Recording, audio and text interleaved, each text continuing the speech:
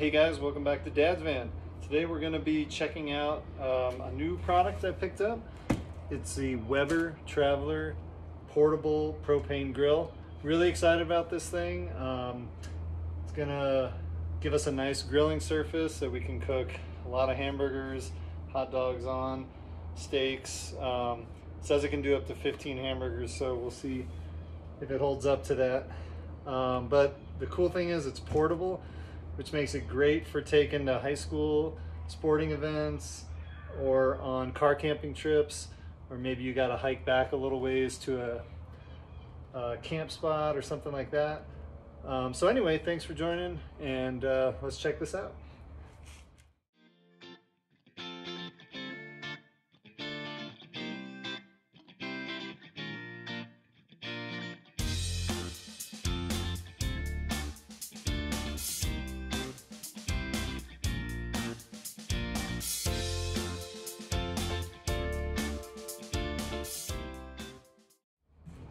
All right, we got most of the accessories out, and we're to the point now where we're gonna lift this thing out of the box. Before we do that, I just wanna say thanks for joining, and just wanna let you know that there's links to this product as well as some of the other Weber grilling tools that I picked up while at the store.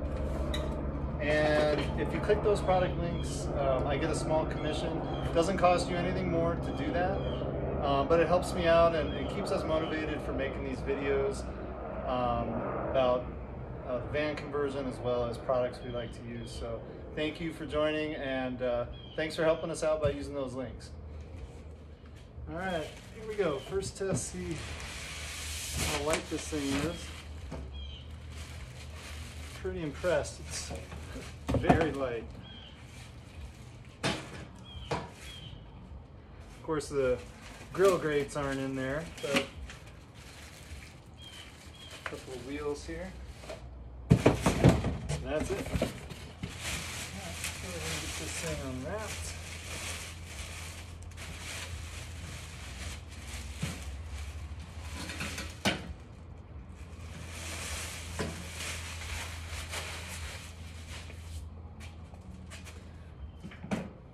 Okay.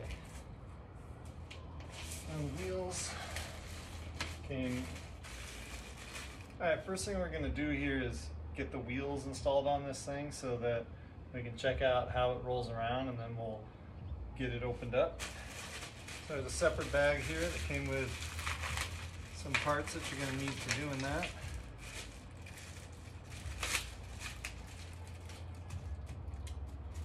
All right, these two caps here and these cotter pins.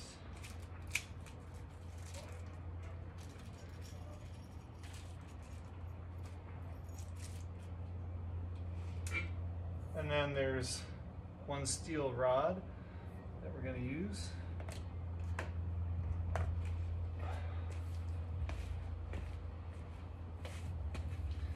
First thing we want to do is just feed this rod through left side of the grill here. And we're going to go ahead and put these caps on, one on each side.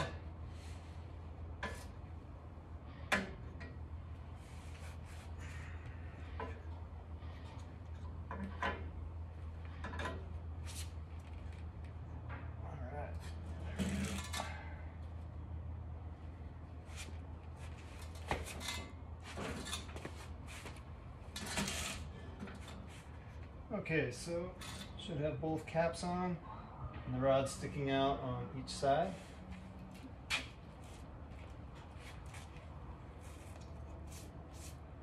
I'm going to take these wheels, lift up.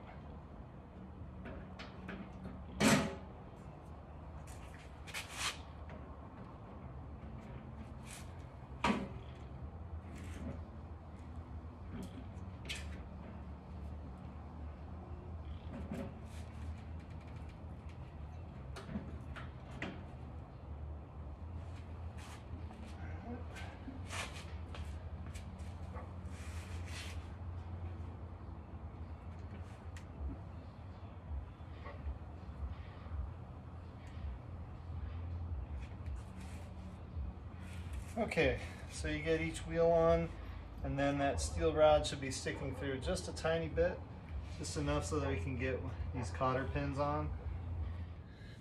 All right, just want to show you how these cotter pins go on. So you want to have this flat side here. Push it on till it snaps into the first bump.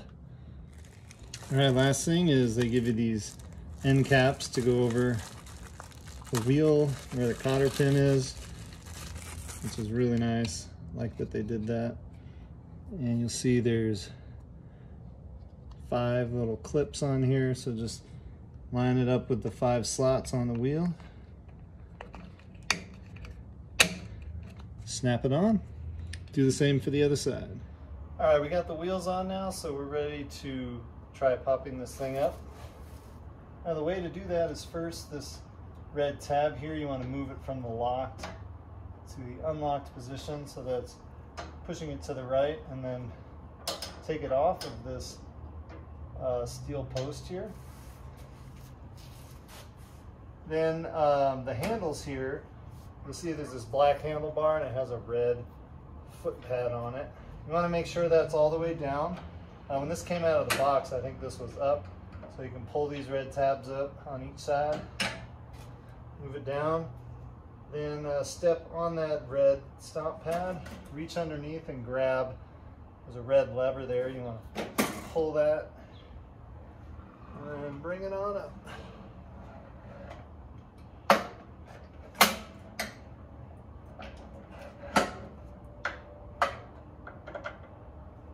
Alright, when you reach the cooking height, it'll lock into place.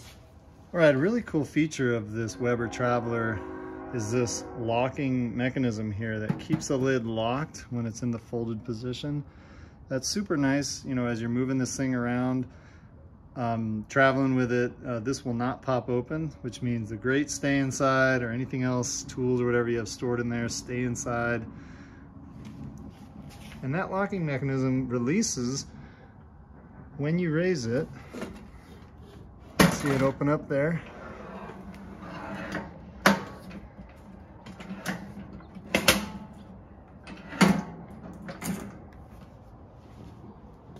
Now that that's unlocked, we can open the grill. All right, in the box we have this cardboard packaging which holds the 2 grill grates. These are definitely going to add some weight to the unit in terms of lifting and portability, but we'll check it out, see. All right, we've got this raised up, so let's go ahead and take a look inside.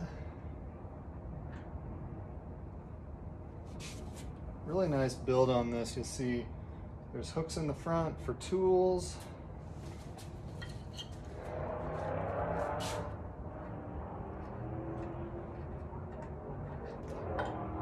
Really like that.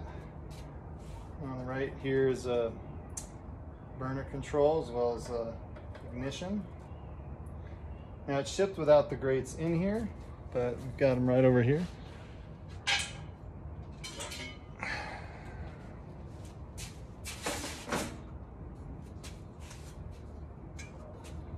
Comes with 2 grill grates to lay in here.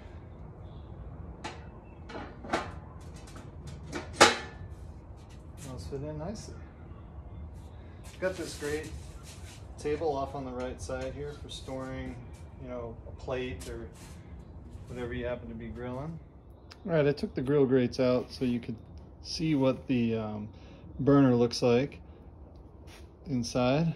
It's a good size. Looks like it extends pretty far to the end of this thing, so we'll see how the cooking is on the outer edges of the grill, but looks like good coverage. All right, so one of the reasons I went with this grill specifically over some of the smaller ones was A, it's portable, but B, it has a nice big grilling surface that I'm really stoked about. So this puppy comes in about 25 inches across from the furthest point, about 21 and a half on the outer and inner edges here. And the depth is about 14 or 13 3/4 inches. So lots of room to grill on this puppy. I'm excited about it. We'll see how it does. All right, the other thing that we need to do is get the drip pan installed. That came with the grill, so just open that up.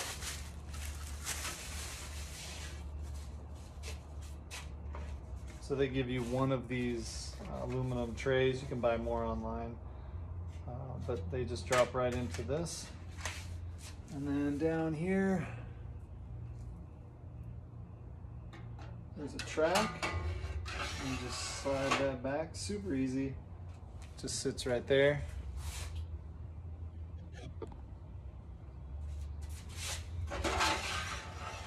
So that's really easy to get out if you need to empty it. Slides in when you're done. We'll see how well that stays in place. And this thing is being moved around. All right, so we've checked out the grill. We're super stoked about it. But the main thing we have to check out is how portable is this thing. So we can go ahead and close it up. And we're gonna fold it back down. Again, putting our foot on the stomp pad, pulling that trigger underneath. Really smooth action. I like this thing. It doesn't just slam down. It's got some gas shocks that help it come down nice and slow. So really good design by Weber on this. And then when it's all the way down, we want to make sure that we lock it by pushing that red tab to the left so that the steel post is in the lock position. And then we're ready to cruise around with this puppy. It's definitely a little heavier with the steel grates in there, but everything seems to be staying in place so far.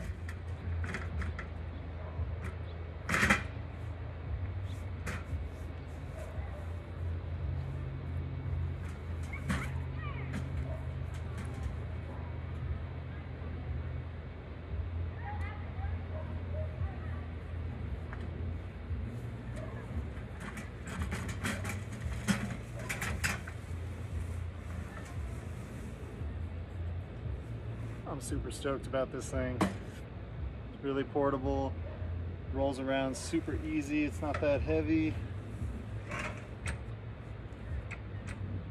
Just great design all around. It's got handles for lifting. Definitely can get a workout doing that, but it's not too bad.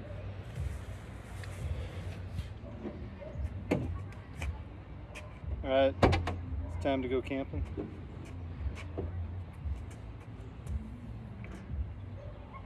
Super easy.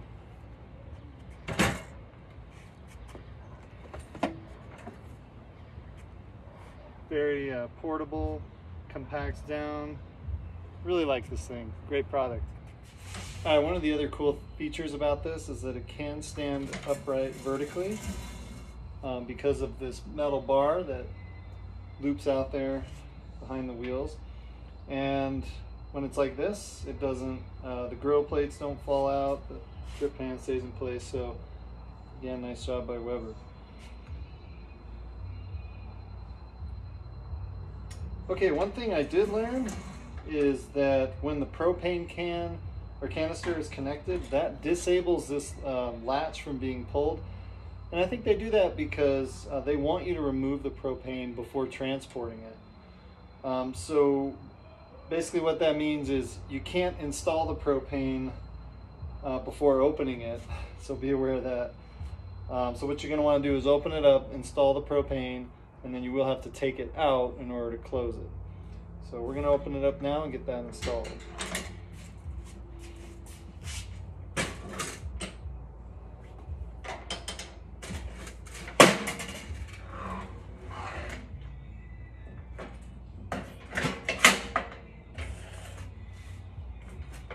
Alright. We'll take this propane canister, come underneath here and Screw it in.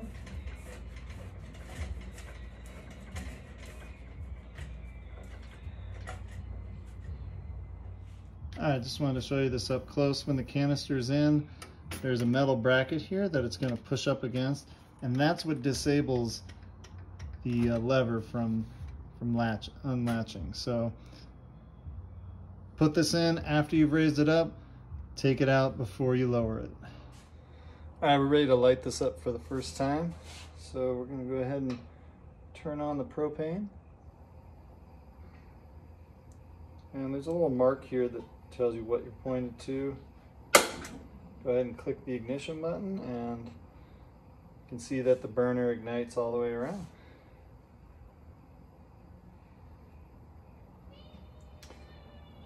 Now with any new grill, you're going to want to do, before you cook on it, you're going to want to do a burn off. So that's what we're going to do here. We're going to let this thing heat up and just burn off any of the chemicals from the manufacturing process that are sitting on there. All right, for this initial burn off, what we want to do is close the lid and let this heat up for about 20 minutes.